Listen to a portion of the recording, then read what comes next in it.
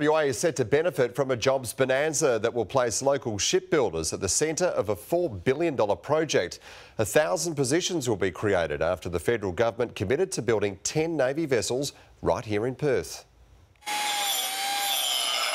It's an announcement making waves in WA's shipbuilding industry and beyond. I think there'll be people high-fiving all the way down the Henderson Strip today. Jobs, hundreds of them, for decades to come. We would typically think that for every job we create in the shipyards, there will be another couple of jobs in the local industry as well. The federal government today committed to building 10 of 12 offshore patrol vessels for the Royal Australian Navy in Henderson. It'll create 400 jobs directly and another 600 in the supply chain.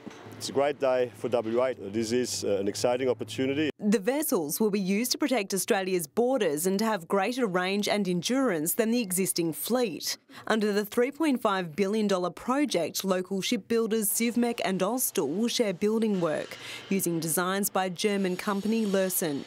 Local trades in demand: welders, fabricators, electricians, designers and engineers.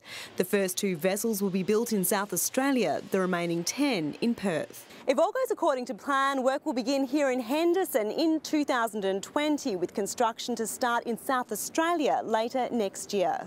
But first, the contracts have to be finalised. There's some more work to be done, of course, to finalise the commercial negotiations. The Premier determined we get what's promised, that South Australia doesn't get a bigger slice of the pie. We'll be fighting hard to make sure that those builds happen in WA as soon as possible. Tegan Sapwell, 9 News.